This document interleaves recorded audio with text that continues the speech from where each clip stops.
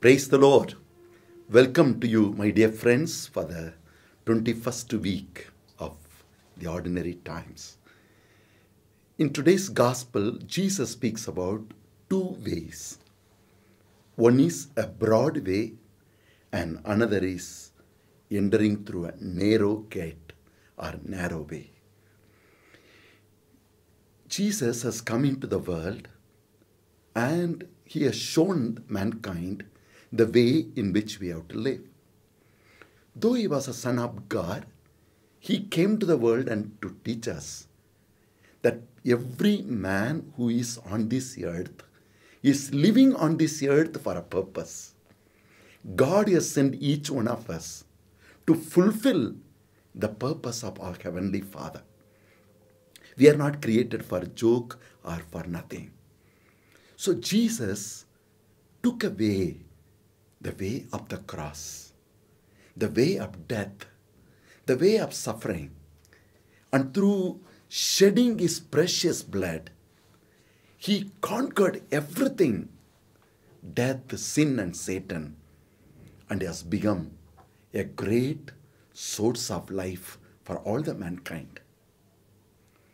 Jesus, through death and resurrection, he brought life to the world.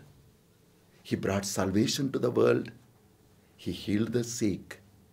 He opened the eyes of the blind. He raised up the dead.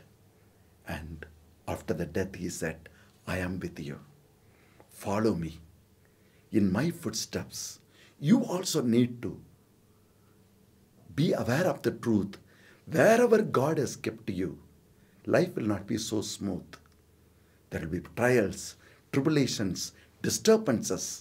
But remain faithful to me. I will be with you in all these struggles and pain as the Father was with me. Holy Spirit will be with you like the seed that dies and brings forth life. You and I are on this earth to die to ourselves and bring forth the life of God, the life of God's kingdom to the world. But this way of life is not accepted by everybody. In the world, man comes to God even in prayer. First thing he says is, Lord, please take away my burden. He says, Lord, bless me from heaven. I don't want any trouble. I want always blessing. All my debt problem has to go. He comes to God as though his burden has to be lifted up. And he should be freed. Freed for what? Freed that he can live any way of life.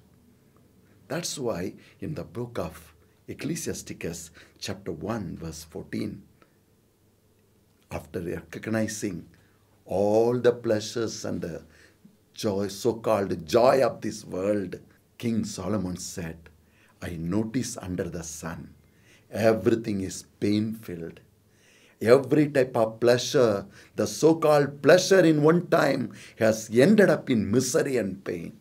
The so-called fun in life has landed them up in prisoning oneself in the world. So everything is just Maya. Everything is vanity. Yes, that's why when we read in Luke's Gospel, chapter 9, verse 57 onwards, there are three people who encountered Jesus. One man comes and tells that I will follow you.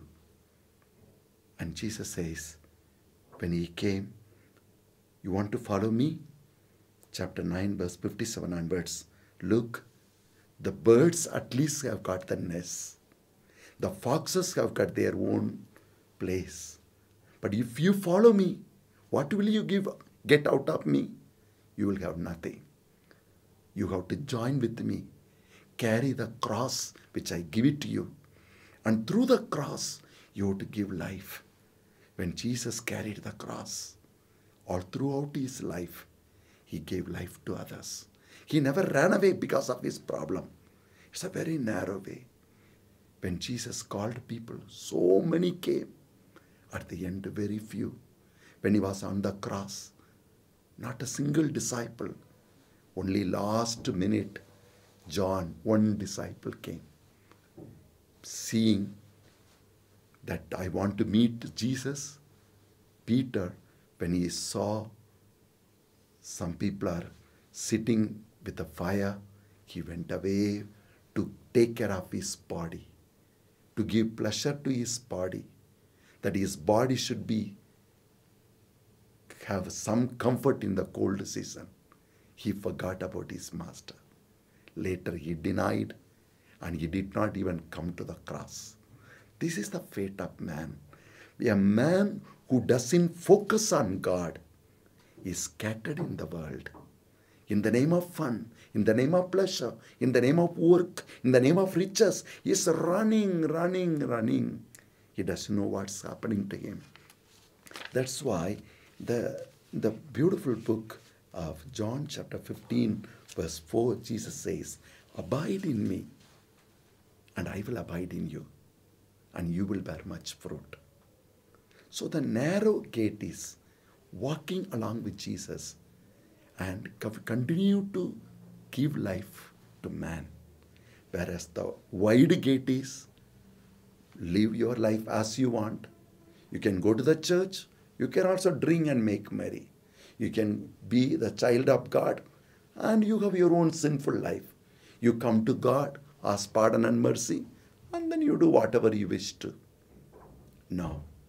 In the narrow gate means the Lord says He's hungering for people, looking for people who can commit their life for God, who can give themselves into the hands of God, that they can join with the Master, carry the cross. Means in their life journey, whatever may be the problem, they will continue to give life to the world. They will continue to bring life out of the world. They will continue to lead people to God. They will lead people to love one another, forgive one another, have compassion, mercy to one another. They will bring forth God's power and presence to the world. And that's what in today's first reading we read in the book of Isaiah, chapter 66. What is the meaning of living in the narrow gate? He says, my word has to be carried to the world. And my glory has to be shown to the world. The world is today dying.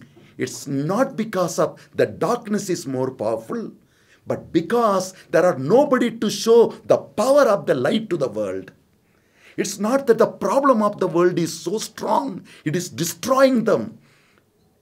It is because there are nobody to show to the world the glory of God. That's what Isaiah 66, 18 to 21 says. God wants himself to be heard. His glory has to be proclaimed in the world. And God wants us to work for him and to bring people to him as gifts. Yes, to bring our hard-earned money as offering to his temple, to establish his presence in the world. Are we ready? But man in the broad world, he is being caught up in the world. In the name of God he moves, but he has no God. His whole mind, his whole life is tied up with the world. What will I get out of the world? What will I struggle? How will I go? Who will help me? Even to coming to God, they become beggars. Lord, please help me. Please save me. I am in trouble. We are not called to be in trouble. We are the conquerors. As St. Paul said, I have run my race. It was a difficult race, but I have kept up my faith. I have become help to everybody. Like a mother who gives birth to a child. Many times, working for God, I have gone through the childbirth. Yes, I have gone through pain, misery, but I rejoice because I have joined with my Master to bring forth life. That's why in today's second reading, the Lord says, if you want to walk with Jesus in the narrow path, which very few are walking, you have to walk in a particular way. What is that? God calls us as his own sons and daughters. Second, he says, when he wants us to walk in his way, it cannot happen like that. We have to check our mind and discipline our body and focus on a particular goal of Jesus and his mission. Life is with full of possibilities. I can do whatever I want to. But I have to choose Him, for He has chosen me. Am I prepared for that? So, second, if I commit to my life, God will chastise me. God will discipline me. What I want, He may not give it to me. Sometimes He may take me to a place where I don't want to go. I have to go through sometimes misunderstanding. All kinds of things will be part of our lives. But through all this, like Job said, my life is full of problem. I don't understand what's happening to me. But my Lord knows my way. My Lord knows my way. At the end, I will come out like gold from the fire. Yeah, that's what in today's second reading says. Lift up your drooping hands. Strengthen your weak knees. Means what? Not only you strengthen yourself, strengthen the people, those who are in the world. They are dying in the world. God has only you in His mind. Join with God and take up His mission, giving life to the brokenhearted. Yes, maybe your wife is sick. You give life. That's why God has given the healthy husband in the house. Maybe your husband is not having enough money. You as a wife, join with him. Try to earn as much as possible. Be with one another. Respect each other. Help each other. Pray together. Always call upon God. Move with the power of God and move the world. This is the way you can straighten the path of your feet and bring the lame. Otherwise, instead of living in healthy life, you may become a lame and a sickly, dead life. Choose God and you will live. If you don't choose God, you will face death. Life is yours. Decide what you want. Let's close our eyes and pray. Lord, I pray with all the people who are listening to this word of God. Life is a gift from you. And you are going before us, ahead of us, to tell us what is the meaning of this life is all about. You carried the cross. And through the cross, you brought life to us.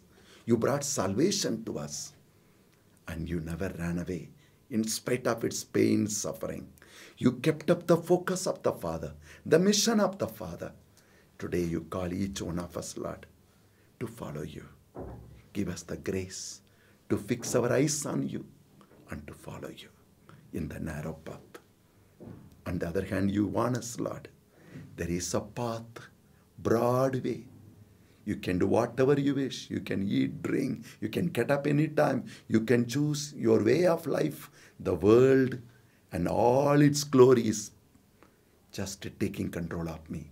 All kinds of people are taking control of me. All kinds of issues are taking control of me. I reach nowhere, and I reach at the end, the hellfire. Lord, let not that take place. Give me the inner courage to choose you, Lord. Give me the power to walk with you. And I cast away all the disturbing spirits which do not allow me to focus on you, which do not give me the courage to follow you. Bless all those who are hearing the word of God. Anoint us with your Holy Spirit, that your kingdom, your power will be found in our lives, and we may carry your word to this broken world, your glory to this world that is hungering for you. In Jesus' mighty name we pray. Amen. Move with God, and all that of God will move with you.